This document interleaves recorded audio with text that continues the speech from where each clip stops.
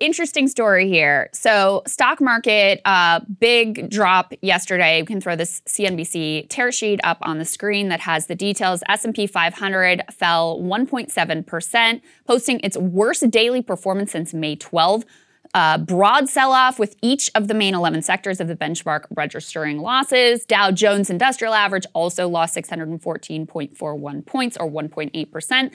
That was its biggest one-day drop since July 19th, and the tech-heavy NASDAQ dropped 2.2%. So significant drop in the graph of rich people's feelings. What analysts are saying is going on is a few things. Number one, COVID. Obvious. Delta variant is surging, creating a lot of uncertainty. Some new, potential pullback, although consumer spending numbers that came in were actually relatively strong.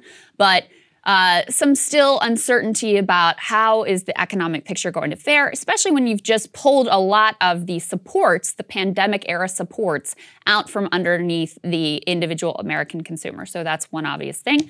Another thing is the DC brinksmanship that we're going to be talking about more. You've got three things coming together. You've got potential government shutdown. You've got potential debt ceiling breach. You've got all the machinations around the reconciliation bill. That's also creating some uncertainty on Wall Street. But the one that I did the deep dive on is there are deep concerns about China, and in particular, this gigantic property development group called EVERGRANDE. So EVERGRANDE has a massive amount of debt, $300+ billion in debt. Now, the property and real estate market in China in general accounts for a huge percent of their GDP, something like 30%. That is massively more than the US, even in the buildup to our own housing crisis. Okay, so this is a really, really significant part of the economy. And what has effectively happened here is that EVERGRANDE and other large property development groups in China, they have used debt to grow and grow and grow. It's kind of a borrow from Peter to pay Paul kind of a scenario. You take out all this debt, you pay your contractors, you build the houses, you get payments in from people to build new houses, new apartments, and you're able to keep the cycle going as long as there is demand and housing prices keep going up. So two things happen. Number one, that demand and the housing market started to cool off. That put EVERGRANDE in a very difficult position. In addition, the Chinese government has instituted what they're calling the 3 red lines policy, which basically they recognize, and you can understand this from an American perspective because we're seeing a very similar thing. Housing prices are just going up and up and up. They're getting wildly out of reach for people. It's totally overheated. It's this gigantic bubble. They're worried about these companies like EVERGRANDE having these huge amounts of debt. So they put these new restriction regulations in place to try to slowly deleverage some of these property development giants. So all of these things came together to make it impossible for EVERGRANDE to continue to borrow more money, to continue kind of this scheme and this, effectively a pyramid scheme, or like I said, borrowing Peter to pay Paul. So now they're in a place where they are on the verge of complete default. People are calling it a potential Lehman Brothers moment. You'll recall in the US in the financial crisis, Lehman Brothers went under. They were so enmeshed with the entire economy that triggers this massive domino effect, leads to the bailouts, leads to this whole collapse. Well, it's a similar deal here in that you have EVERGRANDE very much enmeshed in the entire economy because I call them a property development group. That's the core of what they do. They do all kinds of other stuff, even with just that. Cars, yeah, they electric cars, which they haven't actually built any, but they have an electric car division. They own a soccer team. They have a theme park. They've got like mineral water or something that they've got their hands in all kinds of things. They've got 200,000 employees. They have 1,300 different projects in more than 280 cities across China. And another couple more aspects of this. 1.5 million regular Chinese citizens have given them deposits to build houses that have not actually been built yet. So Chinese public very upset about what's going on right now and wondering if they're ultimately going to get their home that they paid for, not to mention upset that they see those who are already homeowners, they see prices declining. So the thing that they invested their life savings in and wanted to build wealth through, which has been a key driver of Chinese wealth creation, That seems to be not working out for them right now. So there have been protests taking over the headquarters of Evergrande. And then the last piece of this, before I play a little bit of what the BBC had to say about this, or Reuters, sorry, had to say about this, is the fact that a lot of these cities in China, especially second and third tier cities, the way that they finance their operations is through these land sales. That's how they make up the revenue that they need. Evergrande and other property development groups have been a key component of financing, of buying this land and helping to finance these cities. So again, that's why, even though one thing that's different is Lehman Brothers didn't have like real assets, Evergrande has real assets, real property, real companies that they are trying to offload in a certain way, causing, again, prices to continue to go down. But the contagion and the potential for a sort of domino effect, because they are so intertwined with all of these development companies, with all kinds of different banks, with 280 different Chinese cities. That's why this is such a big deal right now. Let's take a listen to a little bit of what Reuters had to say about it. Pressure on property group China Evergrande has intensified. Fears over its ability to repay investors triggered protests earlier this week and will likely rattle Beijing. The cash-strapped group, which has about $305 billion in liabilities, said on Tuesday it's engaged advisors to examine its options. It warned of default risks amid plunging property sales. Regulators and financial markets are worried that any crisis could ripple through China's banking system and potentially trigger wider social unrest. In the latest development, Evergrande said 2 of its subsidiaries had failed to uphold guarantee obligations for $145 million worth of wealth management products. So you've got a lot of upset people there at Evergrande HQ. You've got, China warning banks that they're not going to make their interest payments. You have this massive debt burden that is way beyond what their assets can support, and certainly way beyond what their cash on hand can ultimately support. And the big question is the Chinese government going to come in and bail them out? Now, you may think that that's obvious. Like, I thought it was. Yeah, it's obvious. Of course, they'll come in and bail them out. They're going to be fine. Of course, like every other big company in China, they're totally intertwined with the Chinese Communist Party. So they're going to come in and bail them out, and it's all going to be fine. That may well be the case. But Xi Jinping has been trying to institute these reforms, and this isn't the first time where they've had to deal with the situation of companies getting way on over their skis, being way over-leveraged in this insanely irresponsible way.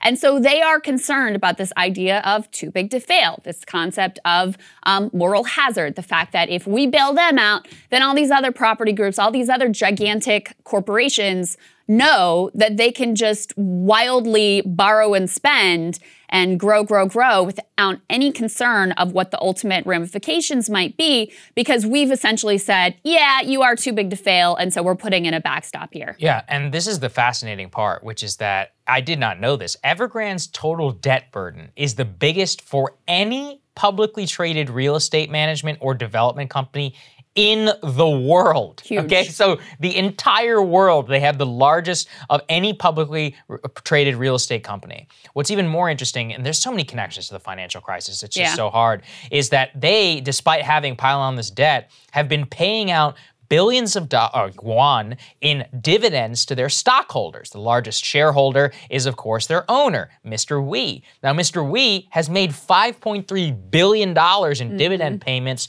just since October of 2018. And the biggest problem is his company is, as you mentioned, those 3 red lines, he is now in violation of all 3.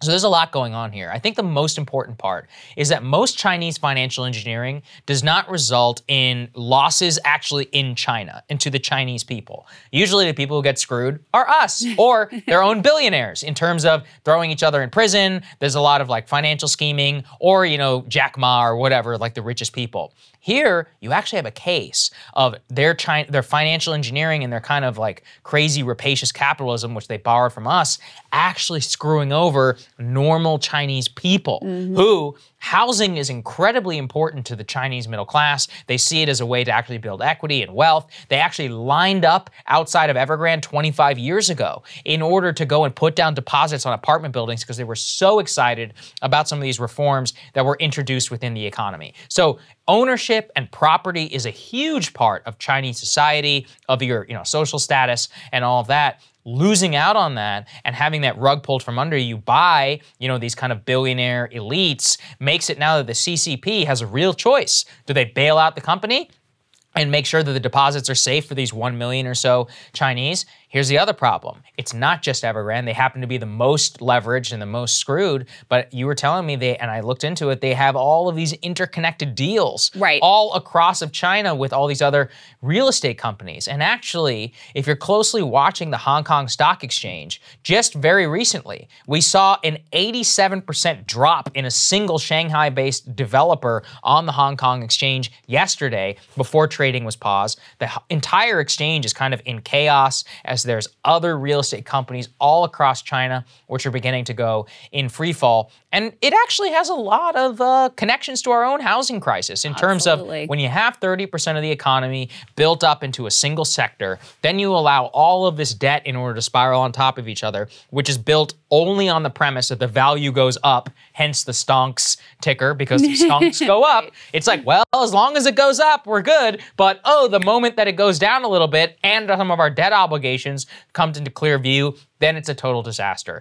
It's a big moment for Xi Jinping because, look, the CCP, what they care most about other than making themselves rich is actual legitimacy amongst the Chinese people. And if the Chinese people, 1 million or so in the so-called, socialism with Chinese characteristics, lose their houses, that's maybe an expectation here in the United States. That's a central guarantee of the CCP. If they lose that, massive social unrest within China. And you can see how the questions here are not clear-cut. Because on the one hand, as you said, what allowed this whole scheme to continue was prices going up and up and up. Some of it artificially so. And so as long as that was continuing, basically the music didn't stop. On the other hand, prices going up and up and up means that young people who want to buy in and start their own middle-class Chinese dream are increasingly unable to do that, which is why Xi Jinping, in part, put into place these 3 red lines and trying to reel things in and kind of take the foot off the gas pedal so that they could balance in affordability with, hopefully not having housing prices fall off a cliff too much. Of course, they've also got a demographic issue, which just means that demand is not as much as it used to be. So these are thorny questions that they have to deal with right now. So look, I think still probably what is most likely to happen is they're going to suck it up and they're going to bail them out. Most likely, yeah. That is most likely the case because the risk here is so high because you are talking about, look, you're talking about 200,000 employees. You're talking about innumerable contractors. That's reportedly some of the people who've been storming the headquarters of these contractors who are like, we're not getting paid. There are employees not getting paid. You're talking about 280 different cities that are enmeshed and intertwined with Evergrande. You're talking about all these different financial institutions. I think I saw it was like 171 domestic banks and 121 other financial firms that Evergrande owes money to that's not going to be able to make their interest payments to a lot of those banks. So it's just such a gigantic risk and so intertwined throughout the Chinese and ultimately global economy. That's why you would still probably bet on them just saying, well, I guess it is too big to fail, and I guess we are just going to continue to have that moral hazard.